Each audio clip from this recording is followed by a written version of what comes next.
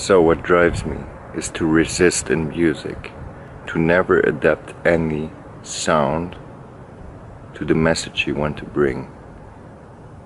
A message which is in electronic music very difficult to grasp for everybody. But for me, it mainly means to resist the idea that you have to be there in this building or in any other building where the shit's going on, like they say.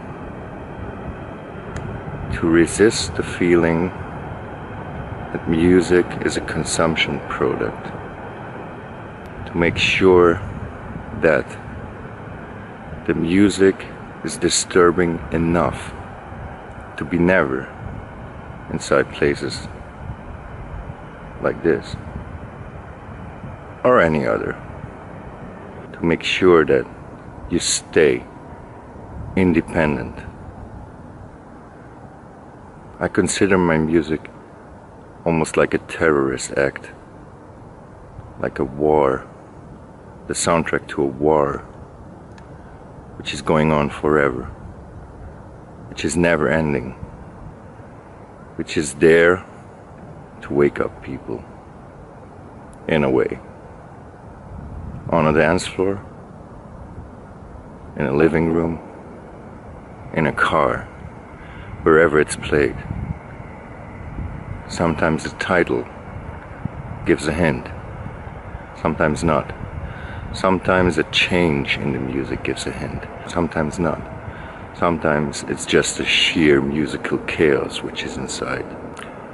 I am trying to resist by just staying, never leaving, never give up. I'm trying to resist the constant temptation of being, making stuff to be in places like this or others. Why do I never stop?